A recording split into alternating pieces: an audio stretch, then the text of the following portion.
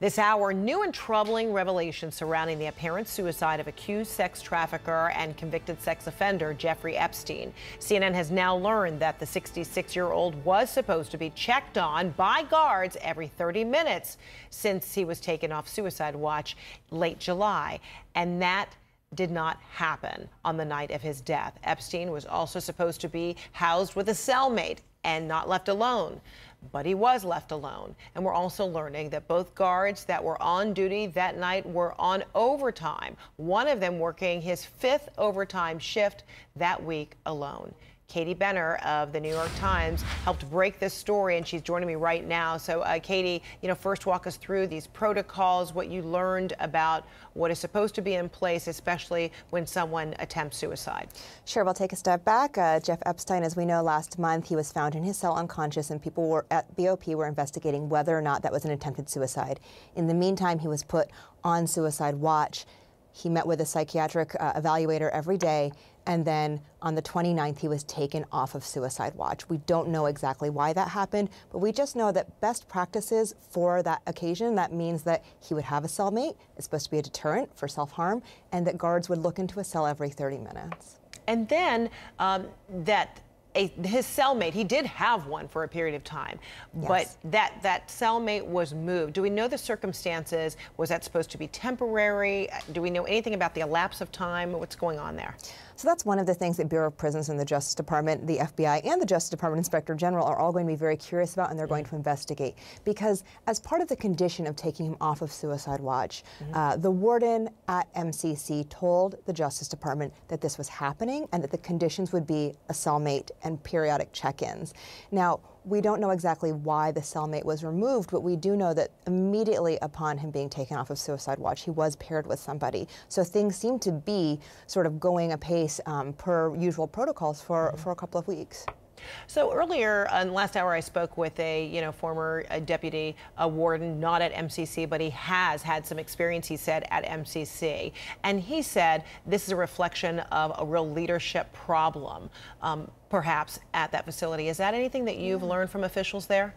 Yeah, we've talked about this for several stories. BOP, first of all, they have an acting head and have had one for a long time. Bureau of Prisons. People say the Bureau of Prisons, excuse me, has had an acting head for a long time. People say he's doing a great job, but it's very difficult to be empowered to tackle some of the big thorny problems that have existed for a long time at the Bureau of Prisons when you're in an acting role. And then if you look at some of the federal facilities, you see a lot of overtime, you see people working a lot, and you see sort of rising crime within different federal facilities. That has been a problem that the Bureau of Prisons has tried to tackle for a while. And then, Katie, that at least one of the guards that's being reported may have been on the 5th shift. Is there an inference there that someone may have been watching but then fell asleep? Or the follow-up question to that, too, is aren't there cameras, and wouldn't there be a way in which to review what could have happened in terms of the watch of Epstein?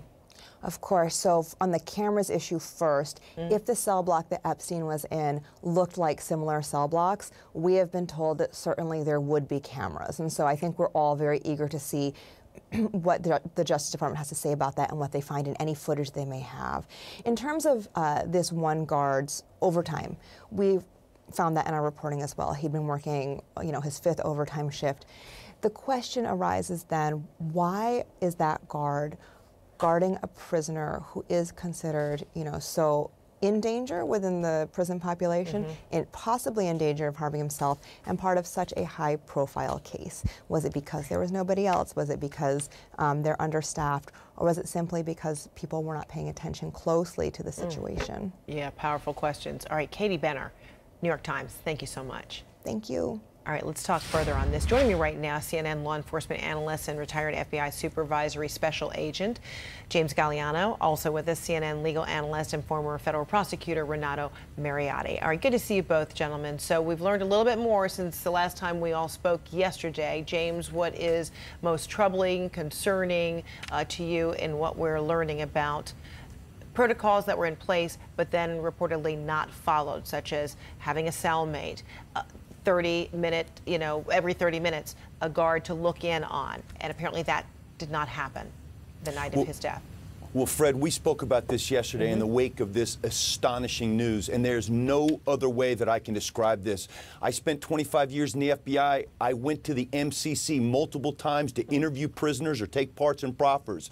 The fact that this could have happened while this inmate was in the special housing unit, which means under special scrutiny and separated from the general prison population. There are cameras covering every inch of the MCC, other than maybe some of the small conference rooms where inmates meet with their lawyers. And because of those cameras particularly, do you believe that there should be answers to some of those questions now? I do. By now. And I am anything but a conspiracy theorist. So I look at it like this. There are two concurrent investigations going on, the Department of Justice's Inspector General and the FBI, and I think we'll get some answers soon, Fred. Renato, what troubles you most about this story? What are some of your, most, prominent questions here? Yeah, I'm really concerned as to why he was taken off of suicide watch. There's supposed to be written documentation of that. We haven't seen that yet. I suspect, just like James just said a moment ago, that we're going to see that as part of the investigation. And I have to say as well, the fact that the protocol wasn't followed, he wasn't, as you spoke a moment ago with the reporter, they weren't checking up on him every half hour. We had a guard who was overtaxed. Look, James and I think both know that there are, our Bureau of Prisons can be overtaxed at times. Things don't always work the way they're supposed to. I had an escape. I've had, unfortunately, I've had defendants who were harmed in custody. So it does happen, but in this particular case, very, very troubling. Yeah, and usually there would be documentation of rounds, right? I mean, at this prison or really any of them. And, sources are apparently telling us that guards falsified documents saying that they did make the rounds. And if that is indeed the case, based on what sources are saying, does that now open things up, Renato, to a chance for any kind of criminal prosecution? I mean, yes, investigators are looking into what happened, but what happens if they find those, egregious acts?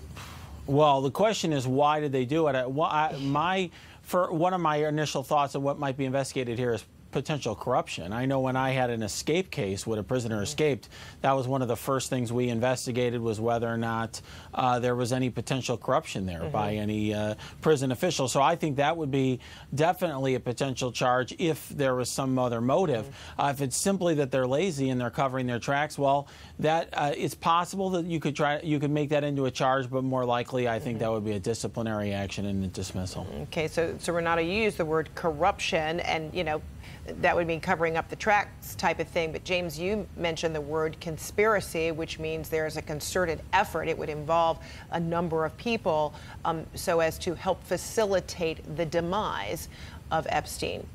Give me more of your thoughts on that. Well, first of all, let's understand what the Metropolitan Correctional Center does. It is a pre-trial detention center. There's about 800 inmates there, males and females, and it's been open since about 1975.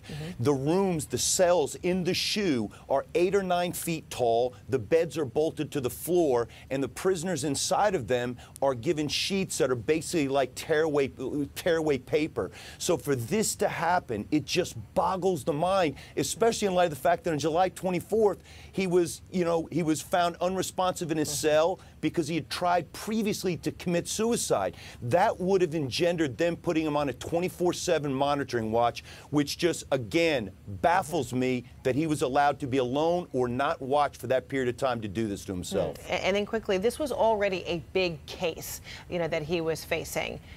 But now in his death, Renato, does that reveal that perhaps the case was even bigger than many people, might have anticipated?